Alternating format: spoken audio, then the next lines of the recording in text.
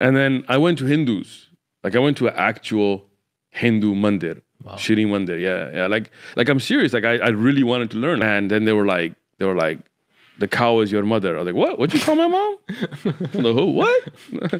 No, the Gau Mata, you know. And I was like, oh, I'm good, you know. Yeah.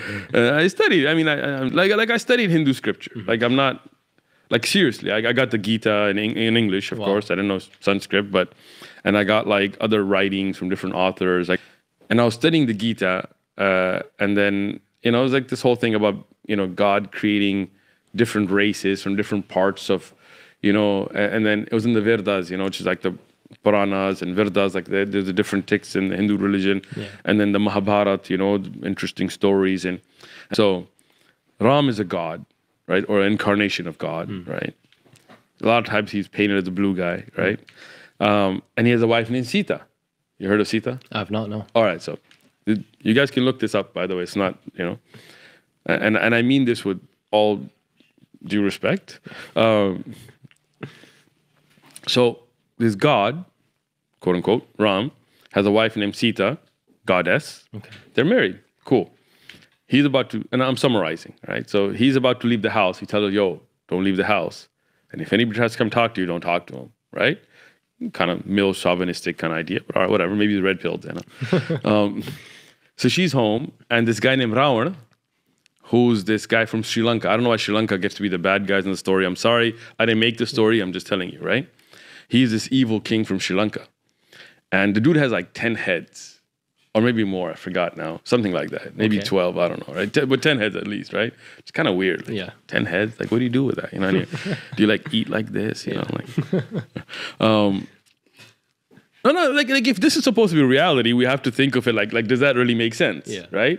Like if you saw a dude walking around with 10 heads, wouldn't you be like, whoa? Yeah. Somebody call a doctor, bro. That is not normal, right? So he walks up and he disguises himself. Like I'm trying to be as fair to the story as I can. And he tempts her out. And so this goddess doesn't realize that who he is, which again, I thought God knew everything. So that doesn't make sense. But okay, let's just go with it, right? So she gets tempted. She comes out, disobeys her husband, and Ravan kidnaps her, right? He takes her to Sri Lanka.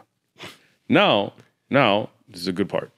Ram comes home, and he's like, whoa, where'd my wife at? And they're like, Ravan took her. So what would you do, Rami? I'd go find the guy and... right? Would you handle it, right? Like a man, you would do whatever you could, right? Yeah. Ram's like, no, I can't do that, bro. Ravan's too powerful.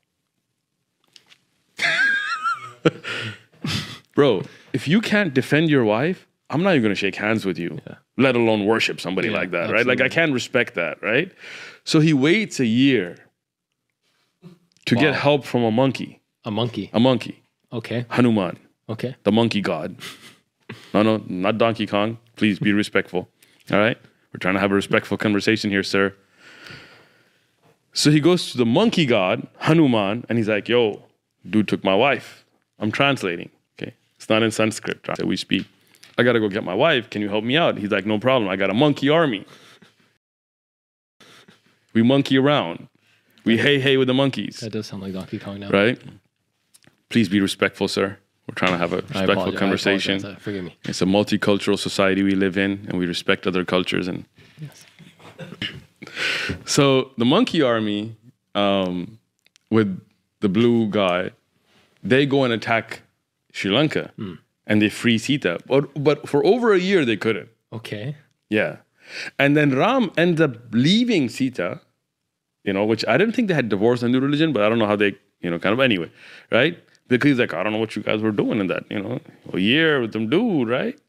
So how am I supposed to believe this? Yeah. That God can't defend his wife without a monkey. So I couldn't. I was like, I'm out, right? I went to Buddhism.